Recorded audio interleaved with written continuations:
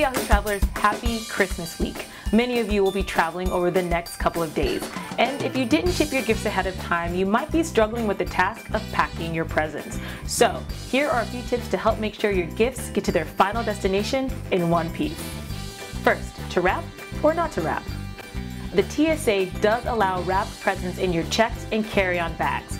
However, if they see something suspicious in the x-ray, like, I don't know, a box of knives, they're gonna open it. So if you decide to wrap your gifts before packing them, make sure it's something super innocent, like a book or clothes.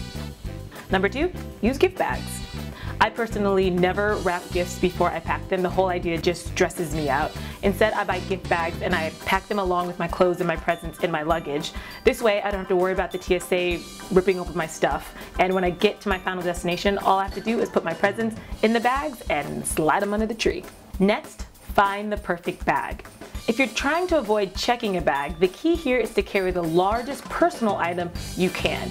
That means we don't have time for little tote bags and backpacks. I suggest finding a large weekender bag and packing all of your clothes and toiletries in there. And then you can use your larger roller bag for your gifts. And finally, for some, packing your Christmas gifts might be as easy as avoiding these items. I went through the TSA's list of items that are prohibited in your carry-on, and while most of them are no-brainers like weapons, there were a few that I thought were worth a reminder. So if you decide to pack any of the following items, they're gonna have to be in your checked bag. A snow globe for your grandma, brass knuckles or nunchucks for your karate-loving brother, a signed baseball bat for your nephew, and a power drill for dad. However, there is one surprising item that they do allow you to pack in your carry-on: ice skates. Go figure. Okay, so those are just a few tips on how to successfully pack your Christmas gifts. If you have any questions for me or suggestions of your own, feel free to tweet me at bjonescooper or leave it in the comments below. Merry Christmas.